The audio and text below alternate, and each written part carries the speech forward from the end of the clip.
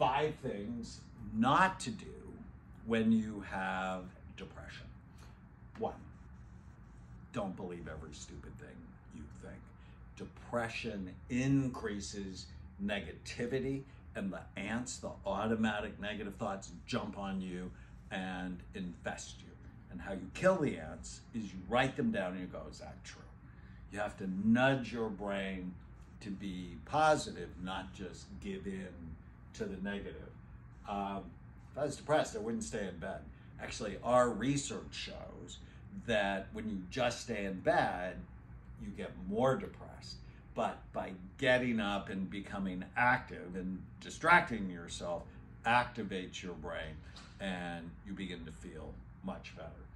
I would never self-medicate with things like alcohol or marijuana that depress brain function and actually make you worse. I would never just take any antidepressant. Depression is like chest pain. There's so many different causes. I prescribe medicine, but I do it to your brain type. So you can read about my work and learn about brain types or take our brain health assessment, brainhealthassessment.com. And if I was depressed, I never give up hope.